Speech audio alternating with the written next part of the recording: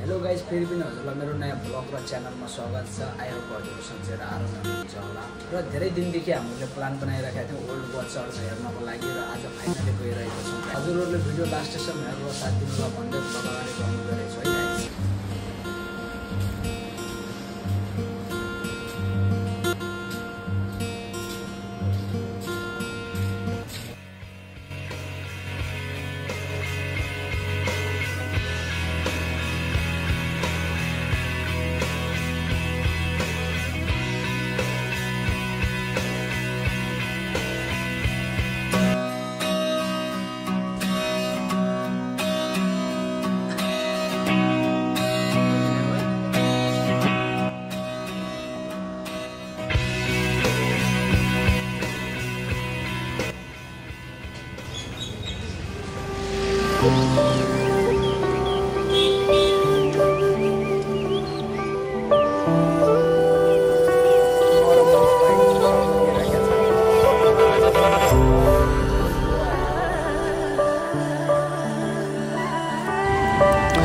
ल guys, finally हाम्रो बस पनि आइसकेको रहेछ र केही बेर पछि हिँड्ने रे गाडी।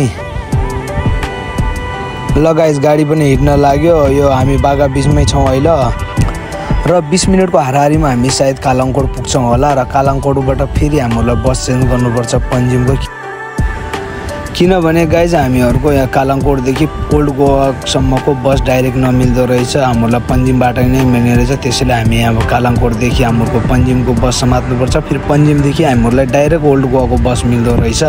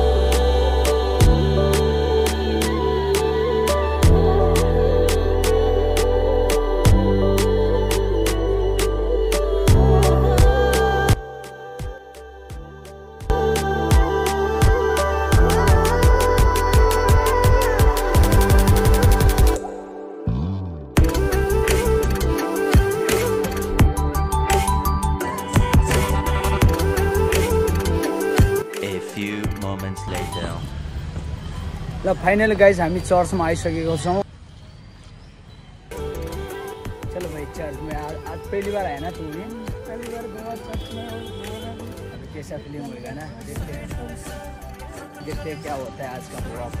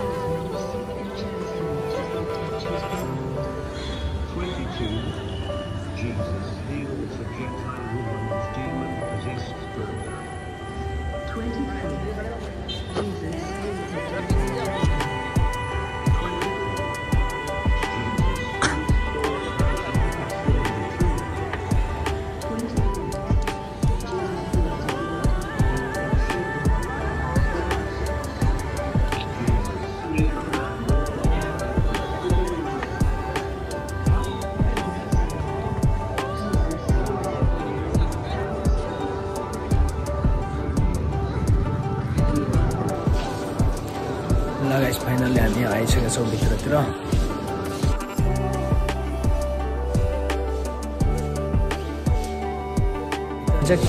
क्यामेरा एलाउड गर्ने रहेनछ त्यतातिर होइन। यसो अब त्यो पनि जहाँसम्म हुन्छ भित्र गएर देखाइराखेका छौँ।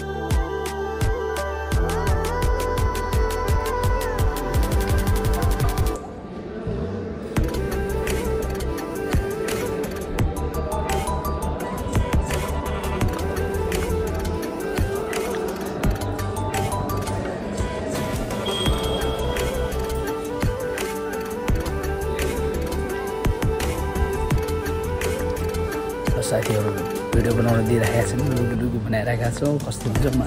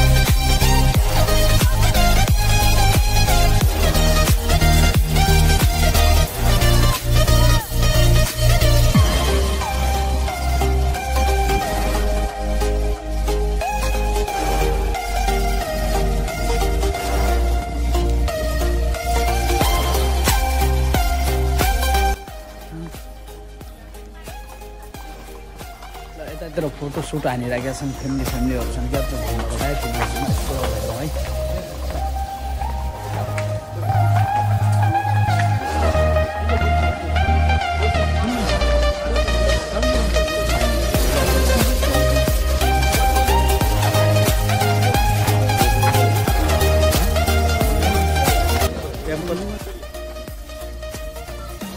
सुट हामी गार्डन टाइपको ठाउँमा आइरहेका छौँ यसो घुम्नको लागि त फोटो लगाएर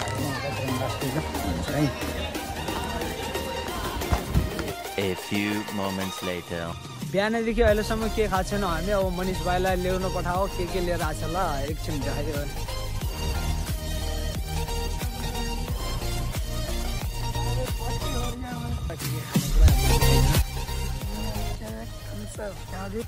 हमारे जगह पानी का बोतल और क्या क्या है हाँ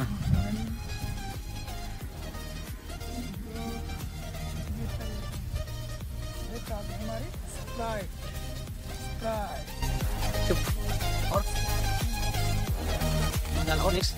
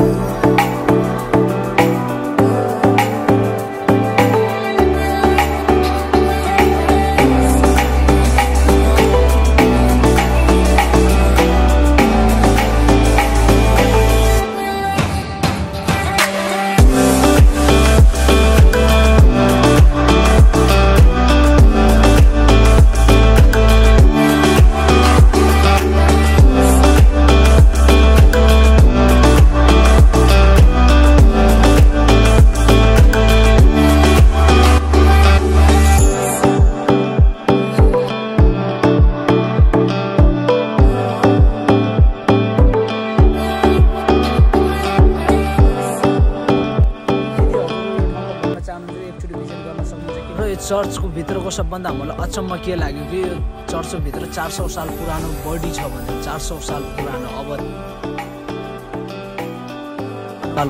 अब त्यो हामीलाई त्यति एक्ज्याक्टली थाहा भएन यहाँको गाइडहरूले त्यही भन्छन् अब 400 साल पुरानो भन्छन् हामीले देख्न पनि देख्यौँ तर सिसाले पुरा प्याक गराएको छ त्यति क्लियरिटी देखिएन तर यो भन्छन् कि नङहरू कपालहरू बढिराखेको हुन्छ सालमा काट्छन् भन्छन् हो कि होइन त्यति थाहा भएन कि यहाँ हामीलाई गाइडर दाइले भनिराख्नु भएको थियो यो वर्ल्डमै टप 10 भित्र यो चर्चको पनि नाम आउँछ भन्दै हुनुहुन्छ ब्रिटिसहरू युरोप कन्ट्रीबाट भिजिट गरेका छन् भने यहाँ इन्डियाको पब्लिक भन्दा पनि बाहिरको ज्यादा युरोप कन्ट्रीबाट आइराखेको छन् त्यसैले होला कि सायद ल गाइज यदि हजुरहरू घुम्न चाहनुहुन्छ नि यो ठाउँमा भिजिट गर्न सक्नुहुन्छ ल गाइज आजको भ्लग धेरै लामो भइसकेको छ आयो अब हजुरहरूलाई यो भिडियो मन परे लाइक कमेन्ट सेयर गर्न नभुलिनु होला र अब आउने भ्लग योभन्दा अझै बब्बाल तरिकाको हुनेछ त्यहाँसम्मको लागि बिदा माग्छु okay bye take care guys